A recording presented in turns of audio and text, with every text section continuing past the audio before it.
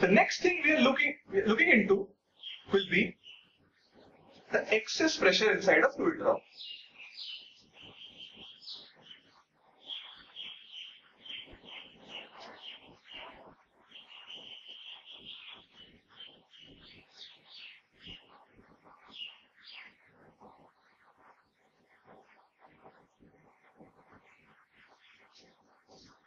Say we have a fluid drop,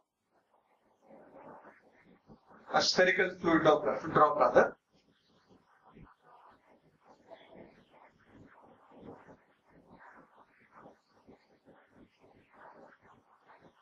This has a radius of say r0. It is exposed to the atmosphere, so the pressure outside is P atm.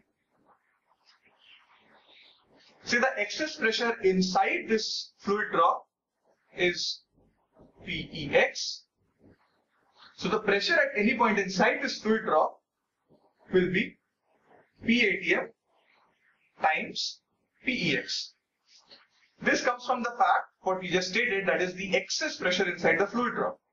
The pressure outside is P atmosphere. Because there is an excess pressure inside the fluid drop, we have P atm plus P excess. Now this depends on the radius of the fluid drop.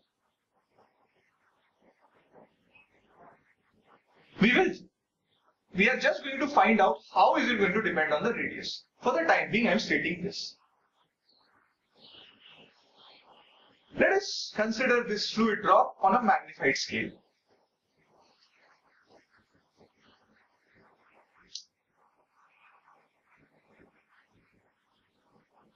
Say this is that fluid drop.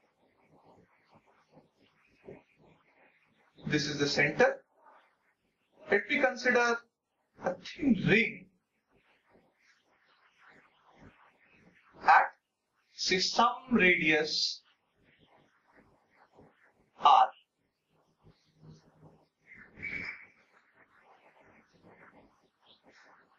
Saying that this is some radius will be wrong because the sphere is basically uniform from all sides. Let this be r0, which is our initial radius of the sphere. What we are going to do is balance of forces on this thin ring. Because of the surface tension, there will be a force acting which will make this surface reduce its surface area.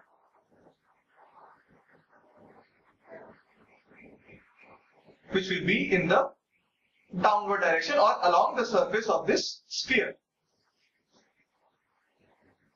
Now this will have two components. One component, let's say we are considering something like this. One component will be tangential, or this force the fluid is applying is basically tangential. One of them will have a vertical component. Another component will be in the horizontal direction. Because we are considering a sphere and its surface, the surface tension force can act only along in the tangential spherical direction. Tangential spherical direction means if you look at the sphere from the top or any side, say this is what you're looking at, the forces will be something this sort. So they will be along the surface. So basically these will be resolved into two components. One will be in the vertical direction, one will be in the horizontal direction. Because this ring is a circle and it is symmetric, the forces which are resolved in the horizontal direction will cancel off. So if you consider all forces in the horizontal direction coming outwards, they will basically cancel off each other. So what we are remaining with is the vertical component of the surface tension force.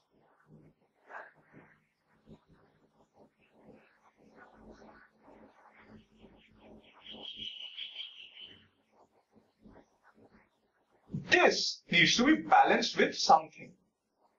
What is that something?